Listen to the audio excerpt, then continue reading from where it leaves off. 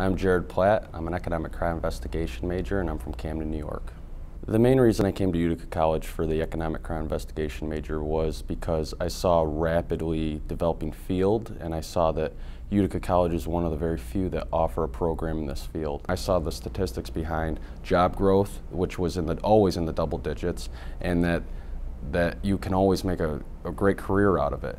And you don't have to stay in one industry or another. You can go in the private sector, public sector, and military. My experience with the program was very personal, is the best way I can explain it. We have very small class sizes here at Utica College, and so I knew everybody in my classes. Every semester would be like, oh, when are you taking that class next semester? And we'd have a good rapport with the students, professors as well. I mean, I could always go into a professor's class, whether I had them that semester or not, and just have a conversation with them. And you know, that's the information you don't always get in a textbook, is the conversations you have with your professors on a personal one-to-one level. I've actually been able to work with some local economic crime cases with the Utica County District Attorney's Office, and that parlayed a little bit into my work with BNY Mellon.